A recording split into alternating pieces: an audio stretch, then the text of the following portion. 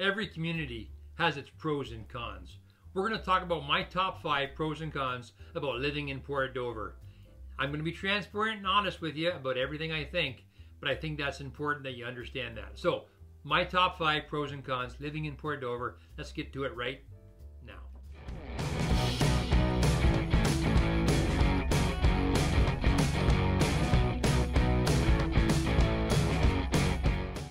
Hey there, my name's Peter Butler. I'm a real estate agent here in Haldimand, Norfolk County. And if you're looking for more information on living in Port Dover, you're in the right place.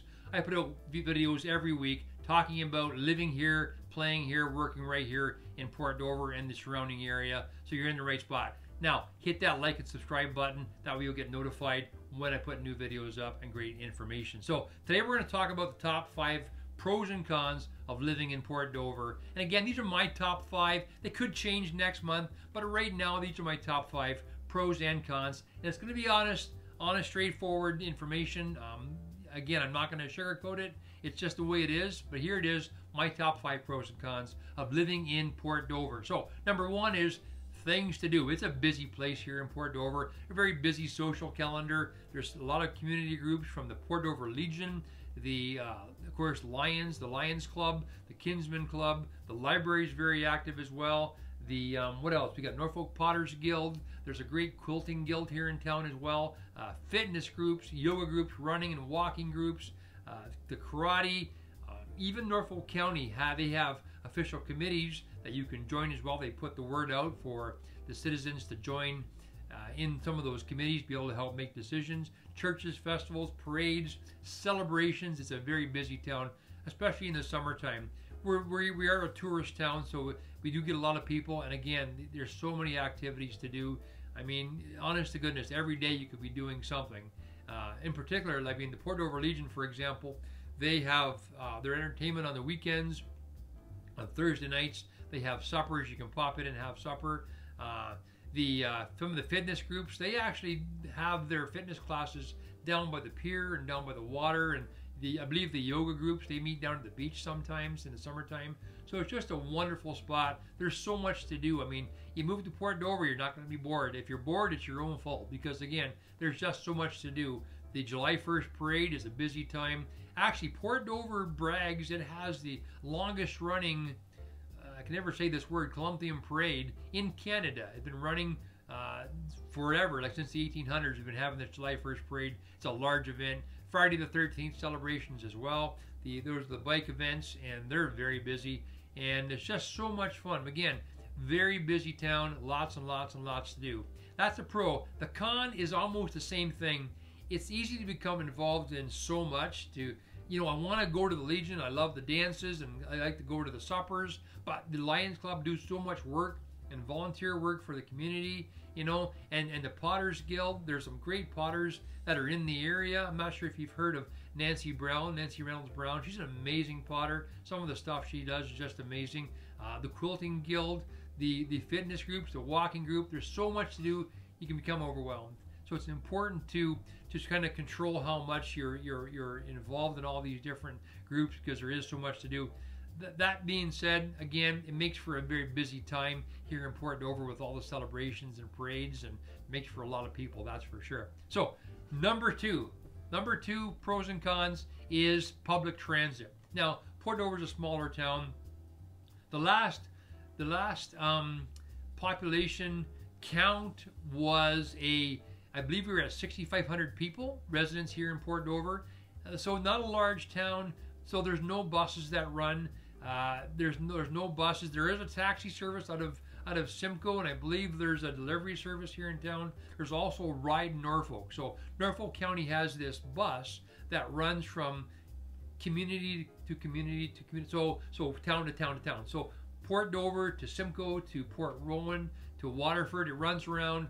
It's usually in the summertime that it runs. I believe it runs in the winter as well, but only a couple times a day. So there's no formal public transit.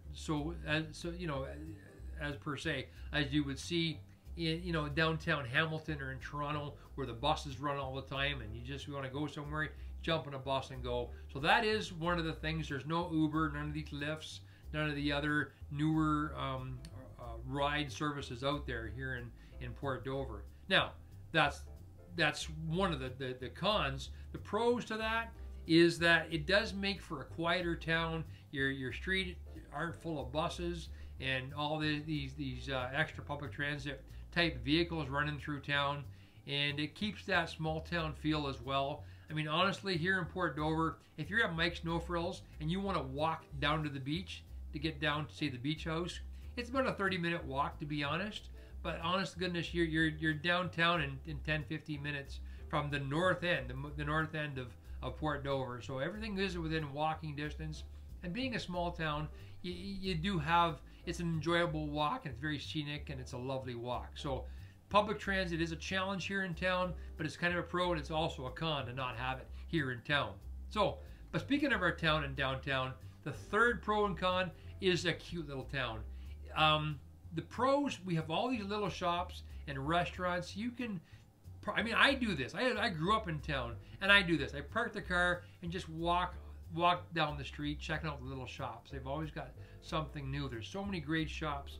13 Reasons is on the corner of Chapman and Main. You go in there, they've got great women's fashion, and they've got some men's things as well, men's clothing as well. They've got Norfolk County, branded type clothing as well. It's a nice shop, and Robin has some wonderful items in there. Right next door is Cottage North Soap Works. They make their own soap.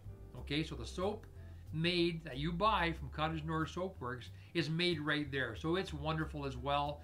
You pop down, I mean, my goodness, you get down further in Lakeside Savings.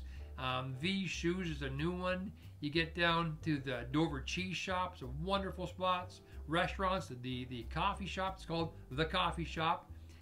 Great little mom and pop little restaurant. Wonderful food in there. Across the street is Stoney's Hardware. The apothecary, Mike's Apothecary, Mike Marini, he's a pharmacist, and he has an old-timey type of apothecary in there. You go further down into Lighthouse Festival Theater, into Schofield's Restaurant, Trish's Bakery. There's just so many wonderful little shops and restaurants here in town. You could spend all Saturday just walking from one end of the street to the other, looking in all the shops, stopping for lunch and a coffee and stuff like that. The cons to that, makes for a busy time because it is a lovely walk. We get a lot of people here in the summertime. We're a tourist town, so we get a lot of people. So you could end up standing in line and waiting for things. I mean, if I was to go to Timmy's for a coffee, the lineup for the vehicle, for the drive-through, is usually out to the street. Long lineup to get inside, especially now with COVID, makes it a little tougher. They only allow so many people in the building at a time. Going downtown to get a little bite to eat at maybe the Arbor to get a hot dog. You're standing in line because there's a lot of people. Limited parking. There's not a lot of parking. Norfolk County is trying to remedy that. Amy Martin, our counselor for Ward 6, is amazing. Big shout out to Amy. I can't say enough about her. She's doing a great job trying to get that figured out with the rest of council. Our parking problems here in Port Dover. So there are some cons to living in a tourist town. It can get very busy in the summertime. I've seen people that are parking up towards the school to go down to the beach, to spend the time down at the beach, and then makes for a busy beach as well. So, I mean, it's pluses and minuses when it comes to that, but it is a great little town and so many great little shops. But speaking of restaurants, there's a lot of great restaurants, so many choices here in town. Honest to goodness, you can go to the Beach House, which has, of course, Lake Erie perch, like a beer battered Lake Erie perch. You've got a wonderful view of the water. Go to the Erie Beach. They're a long established restaurant. The Cove Room is fine dining, and it's just so traditional of that older style fine dining. You want to put a suit on. You want to go down there and have a lovely meal. Have the celery bread. My mouth is just watering thinking about the celery bread and all the wonderful salads and the homemade desserts. Or go upstairs to the terrace room. The terrace room is more of a family dining type place again. So they have perch as well, but it's more of a cracker crumb type of coating, and it's so good. The perch tacos. They have the balcony, the patio, the rooftop balcony patio that overlooks the beach. Wonderful view there as well. Going further up, Schofield's Bistro has wonderful food. Michael Haywood is an amazing chef. You got to pop in there as well. Further up, the Dave and Kathy's at the coffee shop. Trish's Bakery, the Crepe House. There's just so many great places. The Coco Cabana coffee shop, they make their own fudge down there and chocolates. Urban Parisian, Brad is a certified pastry chef, and the man is a magician. You got to pop in there. Urban Parisian, they're at the other end of town towards the school. So many great places to eat. So that's the pros. There's lots of places to eat in Port Dover. One of the cons, tough to find a con for the restaurants, you know, eating in here in Port Dover. But if I was going to pick a con, it would be the lack of ethnic choices. So, you know, looking for, I mean, again, there's a lot of great places to eat, but looking for a place like maybe traditional Indian or traditional Greek, or maybe a nice traditional Italian restaurant, you know, places like that. There's a need for that. Again, maybe an Indian restaurant as well, East Indian restaurant. There's just so many great choices out there that we need here in Port Dover. So that would maybe be a bit of a con. I'd like to see more of that in the future for sure, a little more choice. But number 5, Port Dover is a desirable location for sure. People are moving to Port Dover. You know, even when we've seen a downturn in the market over the years, Port Dover has always done well.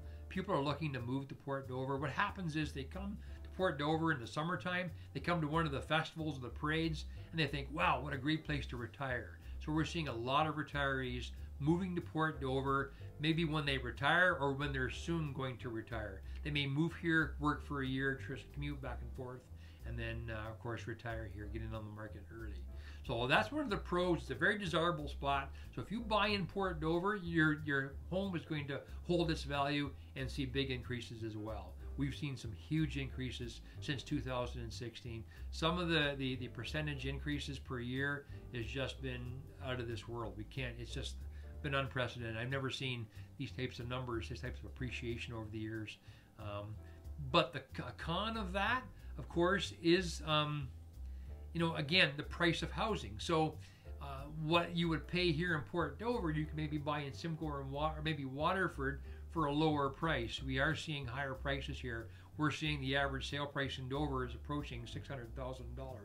So in comparison to maybe Toronto or Oakville or maybe to Guelph or London, maybe our values are still a little lower than these places. But in comparison to Port Dover, we are seeing huge increases and the prices going up. But again, Dover's a destination. People want to live here, so we're seeing that. Yeah, pros and cons of living here in Port Dover. Dover's a great place to live, but it's getting very expensive, that's for sure.